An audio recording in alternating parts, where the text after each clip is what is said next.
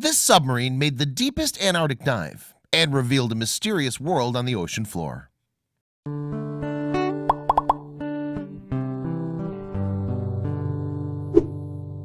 You can watch all the watchJojo videos on your big screen TV via our dedicated Roku, FireTV, Android TV, and Apple TV apps. In a literal plunge into the unknown, a two-man submersible is dropped into the cold waters of the Antarctic on a mission of discovery. The crew members aim to go deeper under the waves near the South Pole than any other expedition in human history has done so previously.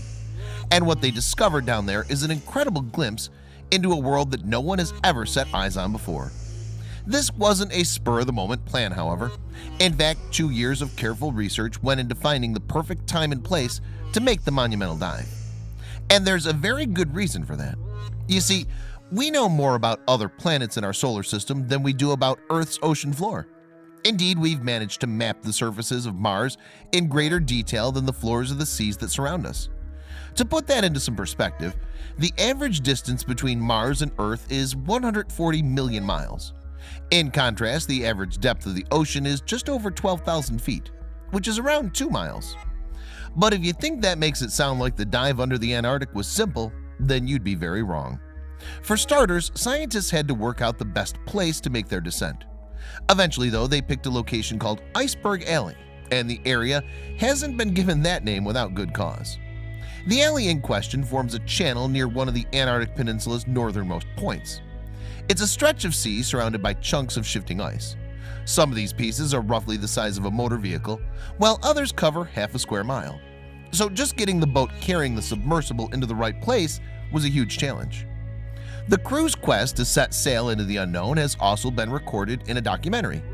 And according to executive producer James Honeyborn, there were some snags along the way, as he told the BBC that making it through Iceberg Alley was akin to a giant game of Space Invaders. But it wasn't just getting to the correct position that posed the team problems. There were other factors at play that made this mission difficult as well. For one thing, the team weren't certain how the submarines that they intended to use were going to perform under the strain of the deep water. But those concerns may have faded away as they began their 3,000-foot descent. Why? Well, beneath the waves, they discovered an amazing ecosystem of strange creatures, including one that they named after a key component of the Star Wars movie series. And while life above the Antarctic waves is harsh and unforgiving, beneath them lies a huge abundance of bizarre, almost otherworldly sea creatures. Within a square yard, there's more life in the deep of the Antarctic than there is in the reefs of the Barrier Reef of Australia.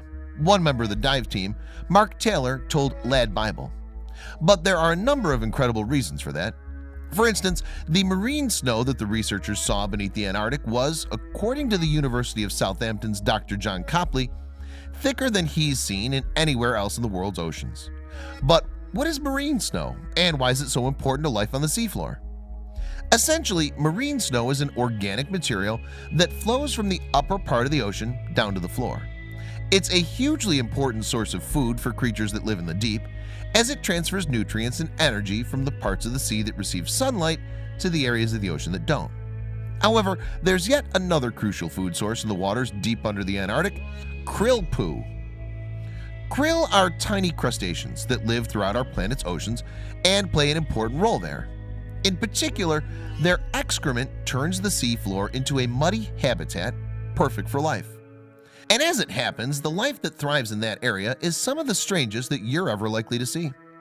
One of the most bizarre creatures that the team discovered is known as the Antarctic Sun Star, although the researchers gave it a far more sinister name. They labeled the creature a Death Star, and with good reason. The animal, whose Latin name is Labidiaster anulatus, is a relative of the common starfish. It's an altogether stranger beast than its counterpart, however. For one thing, the Death Star can have as many as 50 arms and can become bigger than a hubcap. The skin on its arms is also covered with small pincers, and if anything touches them, they snap shut. More often than not, the unlucky victim is a passing krill, and there's something else that's strange about this sunstar.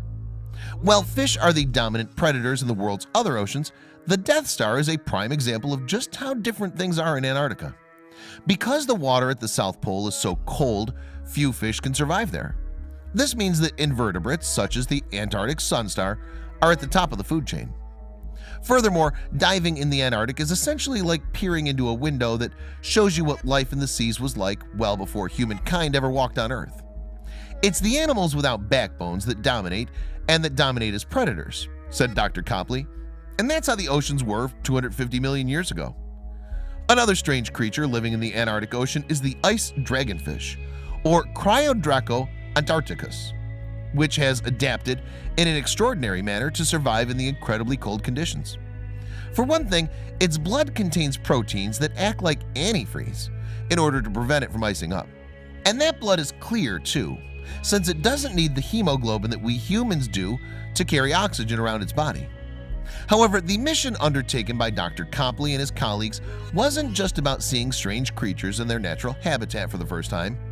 A better understanding of how life in the Antarctic Ocean survives might also play a key role in ongoing conservation efforts in and around the South Pole. On these dives, we watched the everyday lives of Antarctic deep-sea animals, helping us to understand them much better than study specimens collected by nets or trawls from ships, Dr. Copley explained to the BBC. And it's helping us to investigate how our own lives are connected to this remote yet fragile environment. Even the most accessible parts of the oceans remain something of a mystery, although Dr. Copley hopes that this expedition can go some way to changing that. Sending people a kilometer deep into the ocean around Antarctica for the first time shows that there's no longer any part of our blue planet that's inaccessible to us if we can find the will to go there, he added. And beyond the scope for scientific revelations and a better understanding of our own world, there's perhaps something even more profound about going to a place that's so hard to reach. What we're doing now is exploration in its purest sense, Dr. Copley stated. If we all share in the exploration of our planet, then we'll all feel involved in its stewardship for the future.